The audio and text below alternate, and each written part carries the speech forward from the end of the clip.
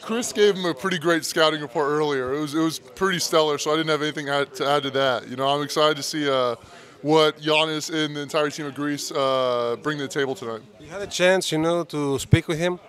I haven't talked to him since the tournament started. You know, I'm sure it's all business with him, and we've been trying to treat it the same way. We're excited to go out and compete against each other tonight.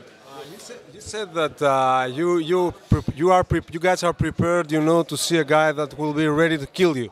Yeah, absolutely. You know, that's his mentality. You know, so we're ready to come out and work as a team and go out there and try to beat these guys. Did you see any differences playing for the Bucks and playing for Greece for Giannis?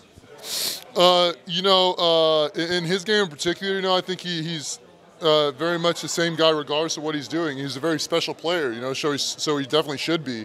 I think regardless above all that, he's a competitor first and foremost. If he's playing on the playground, playing pickup, playing in the FIBA World Cup or in the NBA, he's going to compete as hard as he can regardless.